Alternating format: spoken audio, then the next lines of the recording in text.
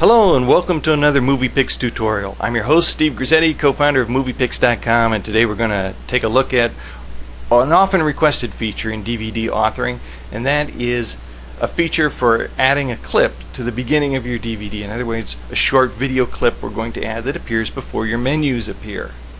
The program I'm going to use to do this is DVD Architect Studio. It's from Sony Creative Software.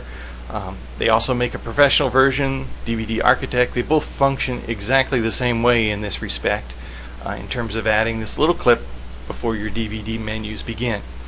So as you can see, I've got a basic DVD menu structure set up here. This is my main page, Our Amazing Year. This is the first thing you would see if you were to put the DVD in the DVD player. If I click the play movie button, it'll play the movie. If I click the bonus video button, it opens a new page where I've got 3 short bonus videos. So that's my fairly simple structure. And if you look on the left, you'll see in the project overview window the structure of that DVD kind of laid out as a tree. And I want to add a clip before this main menu.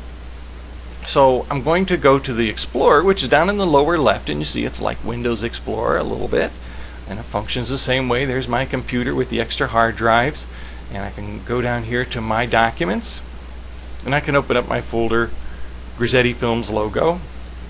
There it is. And I'll drag it to the head of the DVD right there and just lay it right on top of that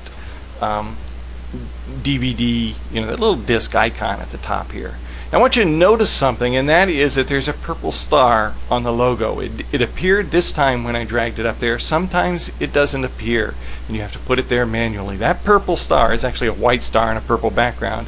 Is an indicator that this is the first thing you'll see when the DVD launches. So in other words, if I were to have selected this, and you see the purple star, set DVD start, if that were set to this menu, when I start up the DVD, even though the Grizzetti Films logo is at the top of the DVD structure, the DVD is going to start here on page 1. And you'll see as I click preview, there it is, regardless of the presence of that clip before it. It's where that purple star is going to indicate the first thing your viewer sees when he or she puts the DVD into their DVD player. So I'm going to select Grizzetti Films logo clip, and I'll click on that. Now it's all set. But look here, it says link to most recent menu in green right below it. And we don't have a most recent menu. This is a clip that's sitting out there all alone. The other clips here that link to the most recent menu mean that when they're done playing, they'll go back to the menu that launched them. In this case, we don't have a menu since we're in the root directory. So the Grizzetti Films logo, what we'll need to do is select Grizzetti Films logo like this. Just double click on it, and you'll see over in Media Properties on the right hand side of the interface here, we can select End Action. Now that End Action destination is set to most recent menu. Well, we want from this short clip, we want our DVD to go to the first page or page 1 of our menu, right? So I can select this, and from the drop down menu I can choose Menu, which is page 1. That's what that page is called. Now if I had called it something else, it would have appeared in this drop down, but I want to select this. That's my destination. And you can see that that changes the way it appears if I look over in the project overview window now again on the left. So now when I click preview, oh, wait a minute, there's one other thing I want to do, and that is that my logo is just a little bit too long. It's got a little bit of black at the beginning of it, so I'm going to go down here to the lower right to the timeline editor, and I want to just trim off part of it here. And I can by dragging this, I can see there it is, right, that's where I want it to begin, and maybe drag in the end here. This is trimming just like you would do on the timeline of a video. There's where it ends.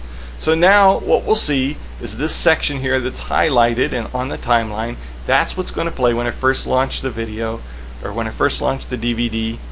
It's going to play this introductory clip, and then it's going to go to the main menu just as the link says. So it goes, when the DVD goes in, it goes to where the purple star is, the Grizzetti Films logo. It's going to follow the link to menu page 1. And we'll see if we click preview, that's exactly what it will do. Starts out with the logo, just as it should, and goes right to our main DVD menu. That's how simple it is. It's a great little feature in a great little program. So thank you for joining me and for your continued support of MoviePix.com. Be sure to check out our many other tutorials as well as my Steve's Tips articles for enhancing your Premiere Elements and Photoshop Elements and even DVD Architect experience. We'll see you again real soon.